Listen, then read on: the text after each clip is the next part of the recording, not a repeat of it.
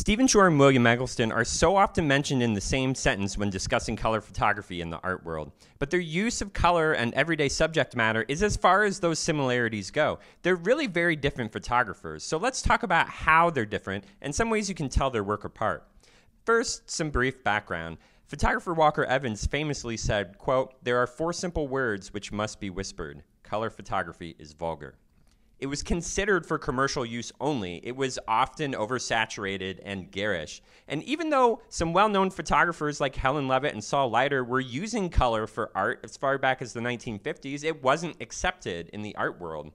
Well, John Szarkowski, director of photography at MoMA, accepted and appreciated color photography, but the general public still didn't care for it. In the spring of 1976, Szarkowski mounted the first showcase of color photography in a museum setting with the work of William Eggleston. New York Times writer Hilton Kramer wrote, quote, "Mr. Szarkowski throws all caution to the winds and speaks of Mr. Eggleston's pictures as perfect." Perfect?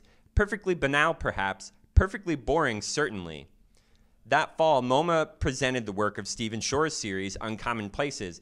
In a review for the New York Times, writer Gene Thornton said, quote, "His photographs are as bland and uncritical as the most ardent Chamber of Commerce booster could desire." And this blandness and lack of comment makes Stephen Shore's photographs hard to take for a certain kind of viewer, among whom the present writer often finds himself. Why, one asks, should one bother to give serious attention to postcard views of backyards and boring towns?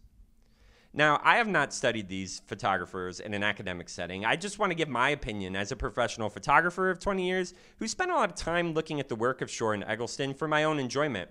Here are the differences in my view. So first, what was their overall approach? Shore is essentially making a visual document. He has described his photos as consciously casual. So while they may feel like a snapshot taken at a random moment, there was much careful deliberation in the composition. Shore said, "I was also interested in the fact that as I walk down the street, really paying attention to what I'm seeing, I see a constant change in relationships in space. It's seeing things in the background relating to things in the foreground. As I move, a telephone pole bears an ever-changing relationship to a building next to it or behind it. This mailbox changes its relationship to the telephone pole. These changes occur all the time as one simply takes a walk and looks with conscious attention at what's there while one is walking. I wanted somehow to record that experience in a still photograph." Now, Eggleston says of his approach, quote, "A picture is what it is, and I've never noticed that it helps to talk about them or answer specific questions about them, much less volunteer information in words." He also said, "I had this notion of what I called a democratic way of looking around, that nothing was more or less important. I've always assumed that the abstract qualities of photographs were very obvious. For instance, I can turn them upside down and they're still interesting to me as pictures."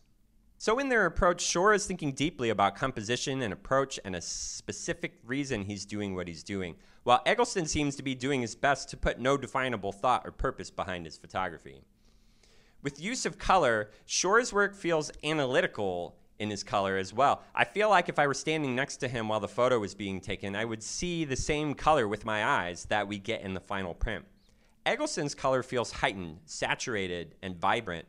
His use of the dye transfer process to print his images brings out an almost surreal vividness to the color. In my view, if the color is deep, rich, and the focus of the image, it's an Eggleston photo. If it feels true to life and I feel like I'm looking through a window into the past, it's a Shore photo. With gear is another big difference. While Shore's early color work in American Surfaces was done on 35mm film, for Uncommon Places, he moved to large format 8x10 film, which is nearly 60 times the size of a frame of 35mm film. He was looking to pack in all the detail one would see if they were there looking at a scene. Everything in the frame is sharp. Nothing is subject to the photographer's selective focus. This also meant, since the camera in question was on a tripod, everything was carefully considered.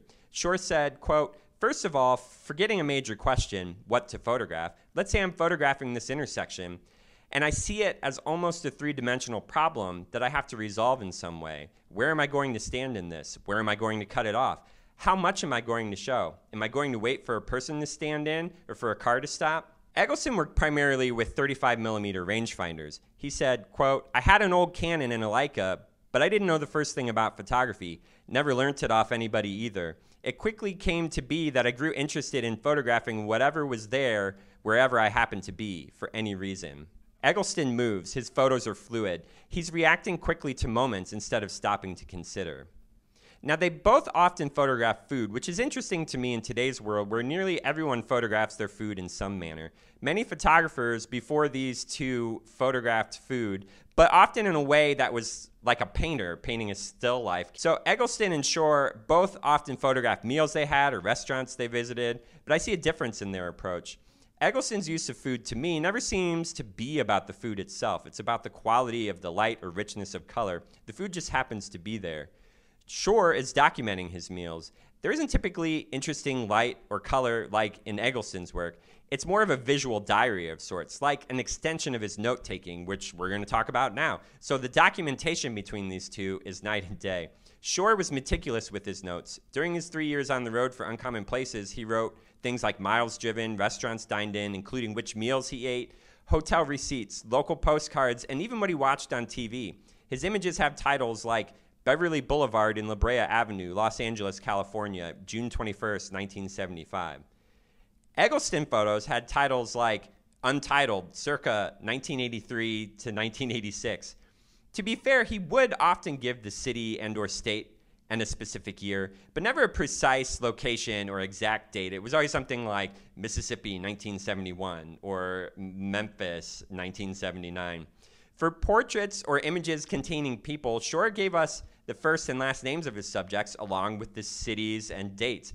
Eggleston gave no info. About this, Eggleston said, quote, "People always want to know when something was taken, where it was taken, and God knows why it was taken. It gets really ridiculous. I mean, they're right there, whatever they are." So thanks for watching. Please subscribe if you found this video interesting or helpful in any way. I hope this provided a place for you to begin your own observations between Shore and Eggleston. If you've already been viewing their work for years, what would you add to this? Please let me know in the comments.